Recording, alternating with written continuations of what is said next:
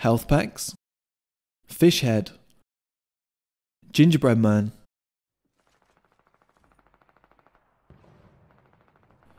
Fortnite has become the most successful game in history. In 2018, Fortnite reached $2.4 billion in revenue, the highest annual revenue ever recorded.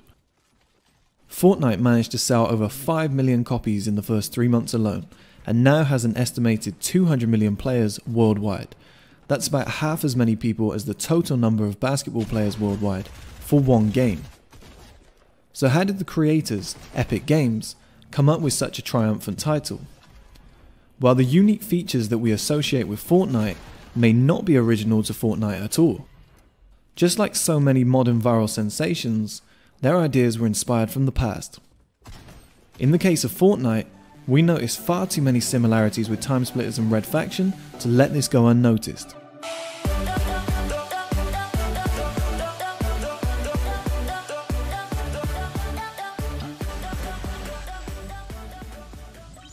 Timesplitters is a first-person shooter game created by Free Radical Design and released in the year 2000 for the PS2 and Xbox. There were talks of a Timesplitters 4 release, however, Fortnite may have stolen that thunder. Red Faction is another first or third person shooter game that stretched from 2001 to 2013, created by THQ. The popular Red Faction guerrilla bears too many similarities with Fortnite. Firstly, let's take a look at one feature that has made Fortnite stand out, being able to smash and collect resources.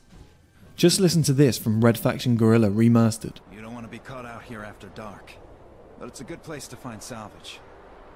I'm here to mine, not hunt for scrap. On Mars, scrap is like gold. The importance of collecting resources is expressed here, exactly like Fortnite. Not to mention the tool and action required to do so, by wildly swinging the axe and sledgehammer. Looking at Timesplitters now, you can see the similarities in character builds, clothing, movements, and even the character selection screen. Look closely and you can even see the same circular platform both characters are stood on. Everything about the movement in Fortnite resembles the two games.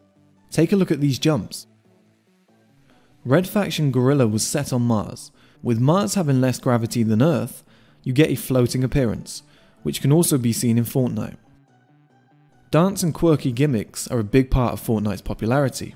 However, once again it's hard to deny Timesplitters' influence over these two signature Fortnite features. Shake that booty! Shake your money maker! Perhaps the most blatant copycat move comes in the form of the music. Take a listen to these two tracks and see if you can hear the issue.